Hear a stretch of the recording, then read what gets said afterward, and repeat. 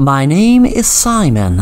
It was a Friday night and I was really looking forward to tonight's game. I'm a quarterback in my local high school football team and my girlfriend is on the cheer team. There was a lot of stress this week between my girlfriend and another member of the team, Sarah, but thankfully all their trouble has been sorted out. My girlfriend Louise can be very high-strung at times. I hadn't seen my girlfriend since yesterday. I got into a huge fight with a guy, and when it was over, I just saw my girlfriend cry and run away.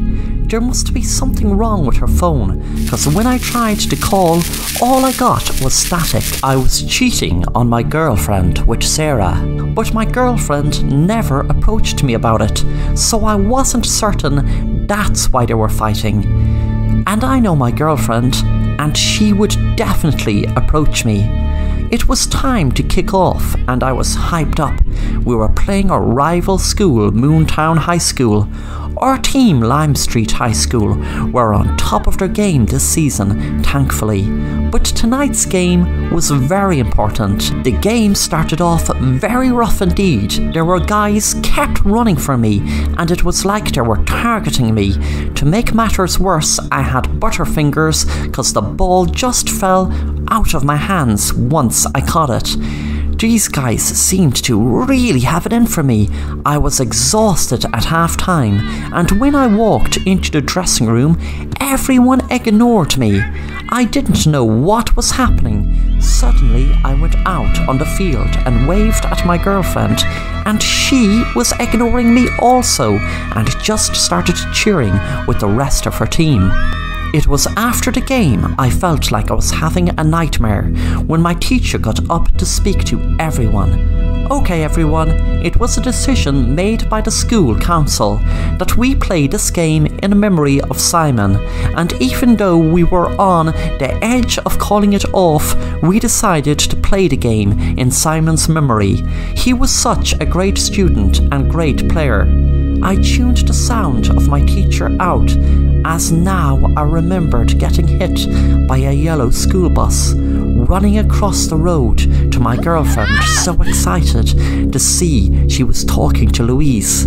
I tried for weeks to get them to be friends again, and when I finally did, I got hit by a school bus. But it was then I remembered a few weeks ago we were messing with a new kid in school who was into witchcraft and said if we wanted something to happen, we needed to sacrifice something we love.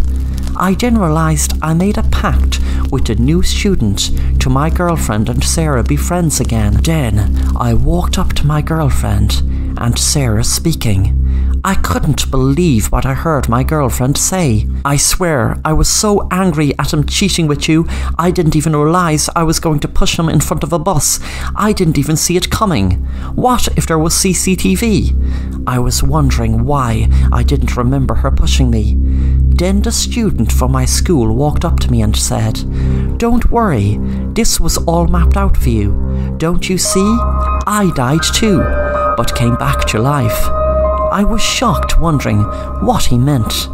Then suddenly, I could hear voices and see lights. When my vision came around, I noticed there were doctors standing over me. He said, "Welcome back, kid. You're a fighter." My girlfriend came in a couple of minutes later with Sarah. My girlfriend started crying and took my hand. She whispered, "I'm sorry.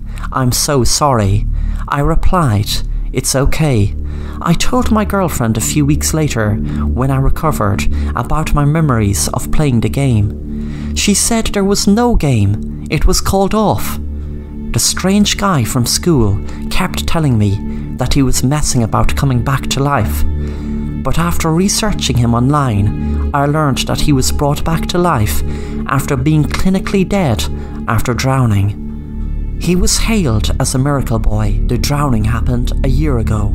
When I approached him about it, he told me it would be better to forget the whole thing, because when he decided to tell people about the sacrifice, etc., they just thought he was crazy. The boy looked confused. Then I got a phone call from my mum telling me that my girlfriend was hit by a truck. I had then realised why the boy looked confused. Then he looked shocked. He said, more than likely she hadn't known what the sacrifice would be. I got angry with the boy and shouted, "What do you mean?" Then my girlfriend walked up to me. She hadn't realised she had been killed.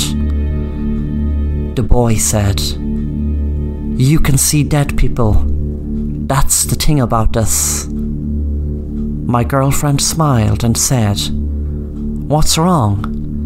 I had then realised the reason I came back to life was because my girlfriend wished for me to get better, not knowing that she would sacrifice herself.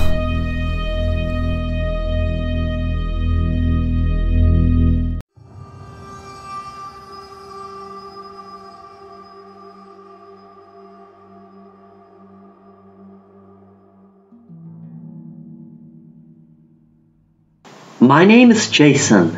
It was a cold, damp morning, and I was walking to school. I was running late, and I didn't want to get any trouble of my teacher, so I picked up pace as I walked down the street towards my school. I got a start when suddenly an elderly woman walked up to me and gave me a strange look. I looked at her, wondering what she wanted. She spoke. "Hey there, young man. Don't look so afraid. I was wondering, did you see my handbag anywhere? I must have dropped it along this pathway." I looked along the footpath, in front and back, and said to her, "I'm sorry, I haven't come across any bag, but I hope you find it." She gave me another strange look, then said, "Okay, thanks for your help." I told the lady, "No problem." Suddenly, an elderly man appeared in front of me. He gave me another strange look. "Hello, I was just going to ask you, did you by any chance come across a stray dog? My eager beaver escaped the leash." I found it strange, as I couldn't see the man carrying any leash. I said, "No, I'm sorry, sir, I haven't come across any dog." The man said, "Are you sure?" I replied, feeling anxious that the man was so intense looking. "Yes, sorry sir, I'm sure." I was about to go when the man said, "Why are you in such a hurry?" I told him I was in a rush to school. The man looked towards my school, then moved his head close to me and said in a weird voice, "Be careful. We tried to meet you sooner, but we couldn't cross over." I wondered what he meant by that. He walked past me, and I was too stunned to say anything. As I approached my school, I could smell smoke and fire, and all the kids and teachers were running out screaming. It was an accident in the kitchen, apparently, and the whole place was ruined. Lots of kids and teachers suffered very bad injuries and third-degree burns. Luckily, no one was killed. I was watching TV on the couch, and my dad was on his laptop. He smiled at me and said, "Hey, look at this. I finally have a photo of your great-grandparents from all my hard work tracing our family tree. And would you believe your great-grandma was a psychic?" When Dad showed me the screen, I froze in fear when I saw that my great-grandparents were the man and woman who delayed me going to school. It all hit me now. My grandma was psychic and knew the school would be ruined by a fire. They were delaying me to save my life. It all made sense now. When Granddad said we tried to meet you sooner, but we couldn't cross over. They saved me, but tried to save everyone from getting injured. But they could not move their spirit over from the other side on time.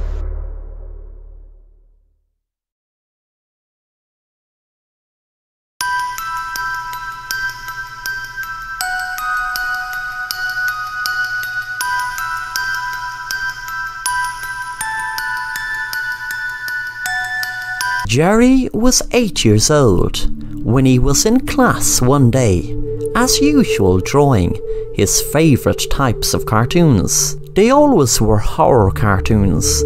They were drawings of witches and monsters, even when it wasn't Halloween. He fit right in when it was Halloween, because the other kids were interested in the spooky stuff then. But he didn't forget the times they laughed at him. He promised himself he would have the last laugh. It was Halloween night 15 years later, and there was a school reunion. Jerry couldn't believe his luck, the school reunion falling on a Halloween night. Jerry was on his own most of the night during the party, apart from some classmates walking up to him and saying hi, probably feeling guilty for how they treated him in school. Everyone was enjoying themselves and were dressed in different Halloween costumes.